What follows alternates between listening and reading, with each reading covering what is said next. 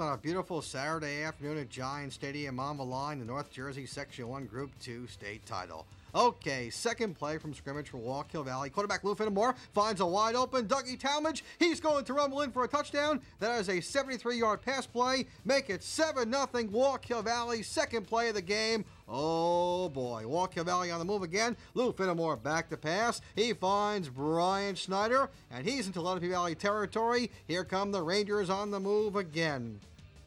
Wallkill Valley had their running game in gear. Kevin Koger barrels up the middle right here for the Rangers.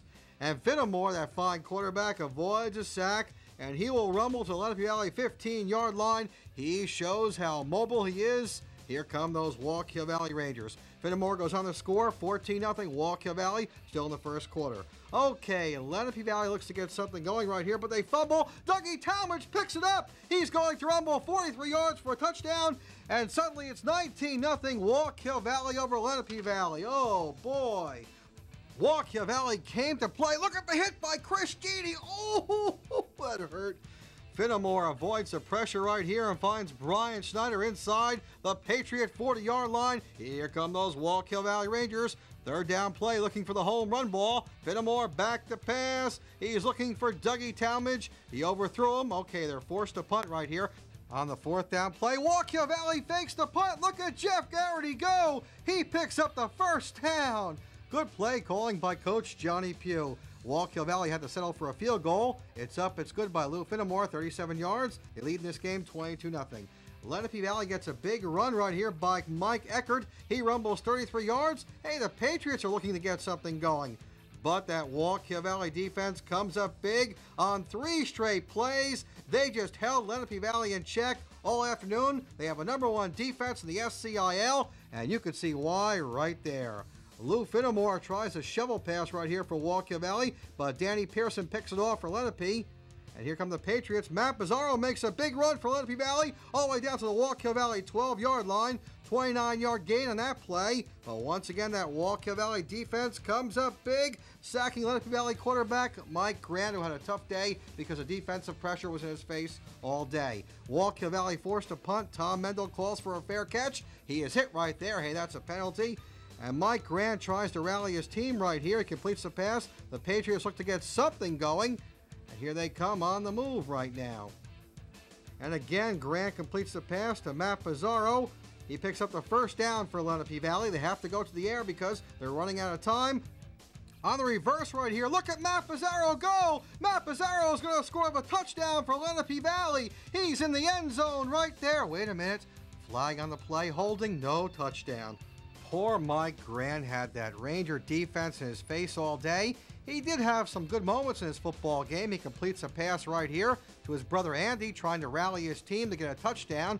And Grant's a fine quarterback. He had a good season for Lenape Valley. And again, he completes a pass because he has to go to the air because they want to get a touchdown before the clock runs out. But the Wallkill Valley defense would not let them do that. They win this football game by a score of 22-0.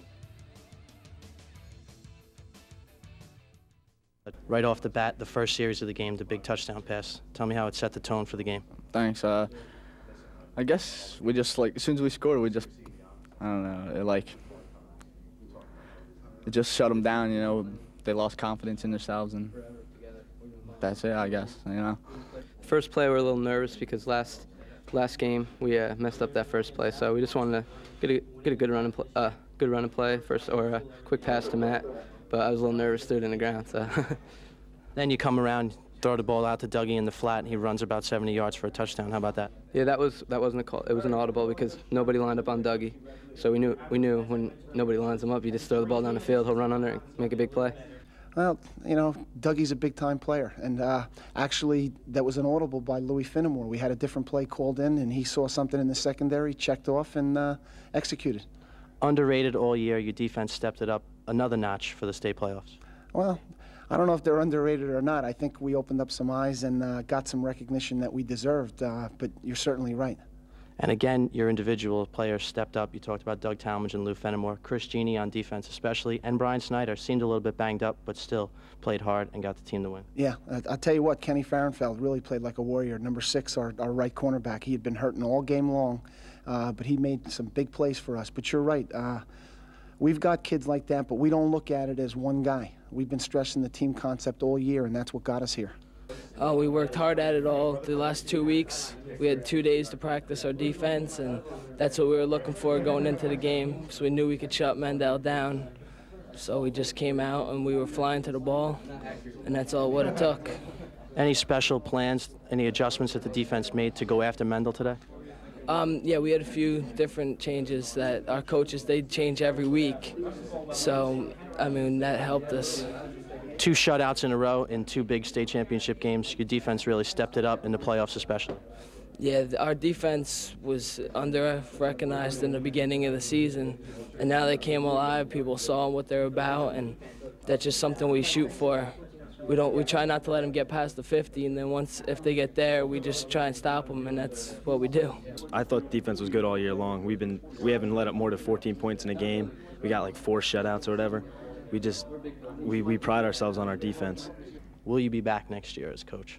I'll be back next year to coach, but in a different capacity. Mike Van Zyle's the coach. He was, this year, and he's going to be back as the head guy next year. There's going to be a lot of people asking for you to be the head coach after winning a state title in just 1 year. What do you think about that? I think it's unfair. I think going in, I made a statement that I was doing Mike a favor. I hope someday I get the chance to go watch my sons play. But Mike's the head coach. I'm going to assist him next year, and that's the way it's going to be.